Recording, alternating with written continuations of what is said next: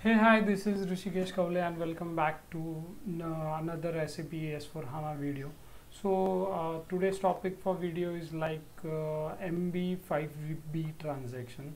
This transaction shows opening and closing stock. And one more thing, like any type of personal or industrial training for S4 HANA, you can contact me. So let's begin for today's topic, which is MB5B transaction. So this is our SAP GUI screen. So I'll be just entering MB5B transaction.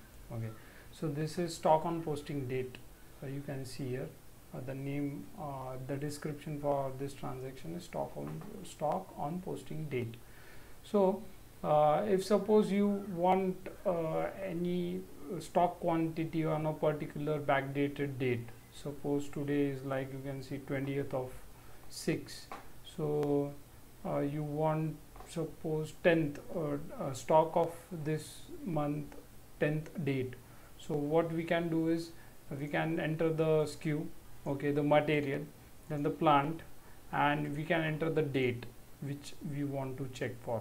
So now suppose we are looking for 10th, okay, so and I'll just, for a better way to easiness of the screen, I'll just check for non-hierarchical representation. Now I'll execute.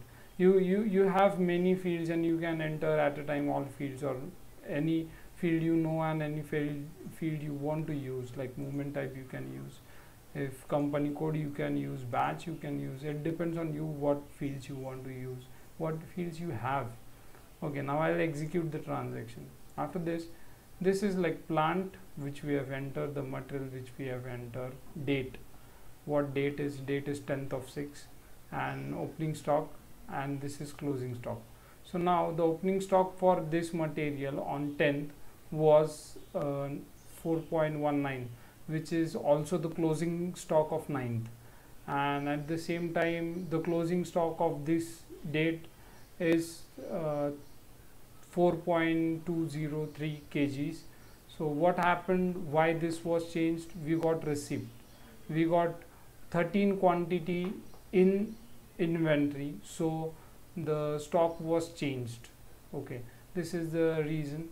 Now this is how we can check for opening and closing stock. Now if we want to check this 13, how this 13 quantity got received, so we just need to double click on it and we can see the material document.